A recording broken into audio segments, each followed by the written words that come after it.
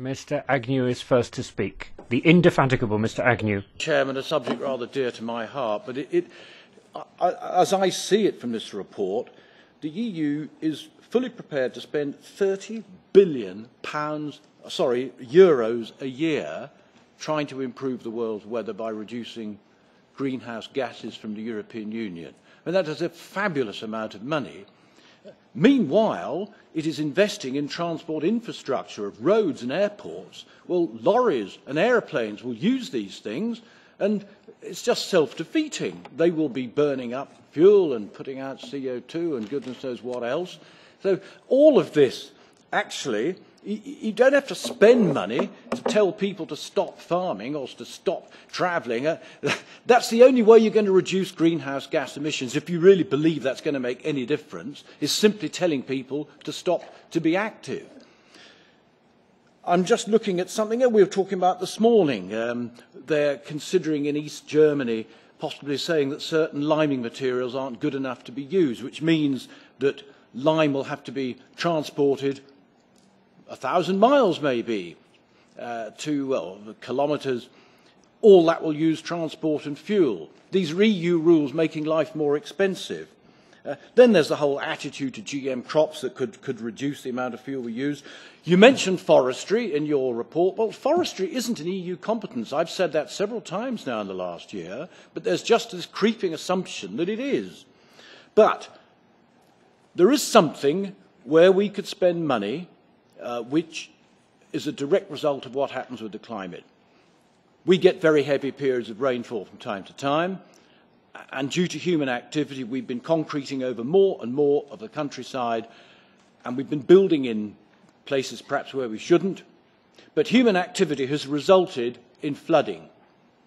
It's not as though there's more rain than there used to be, but it's moving more quickly over hard surfaces and causing damage. Now, one way of spending this money is to protect the upper part of the catchment area, dams, contour banks.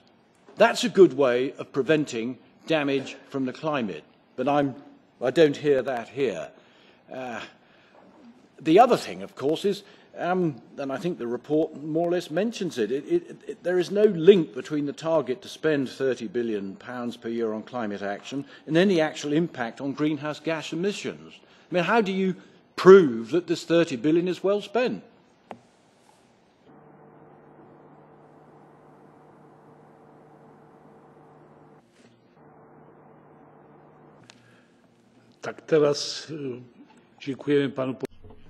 Thank you, Mr. Agnew.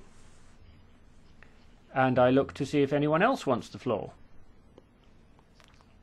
Mr. Häusling. I wouldn't like Mr. Agnew to be all on his Todd in the debate. Ich wünsche mir, dass ich das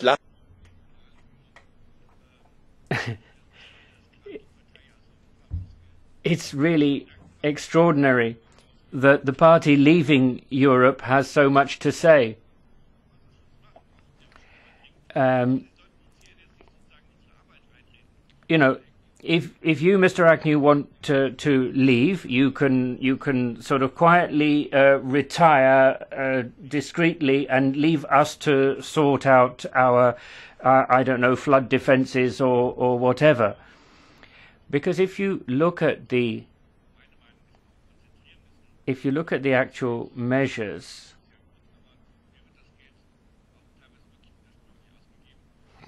I do worry about some of the apparent contradictions in how the money is spent. Taking biogas, for example.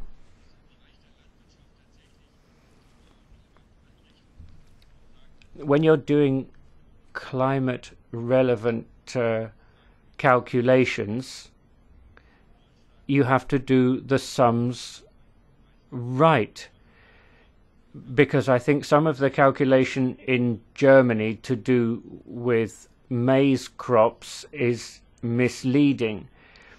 I think we were maybe fooled a few years ago about the huge potential, huge energy potential there is in agriculture.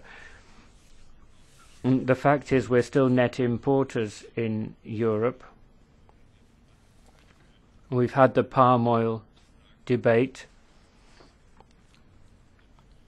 and it's counterproductive to count palm oil as a biofuel.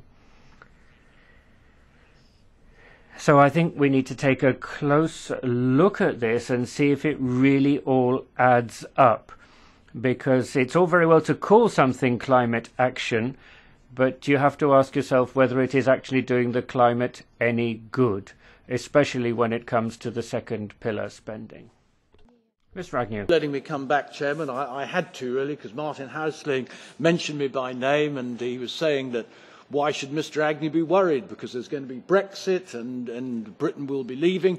Well, the reason I'm worried is as follows, because this 30 billion euros per year to improve the world's weather, a lot of that is going to be contributed by British taxpayers, and I'm here to represent them. And so, to go back to an old slogan in what's now the United States of America, no taxation without representation.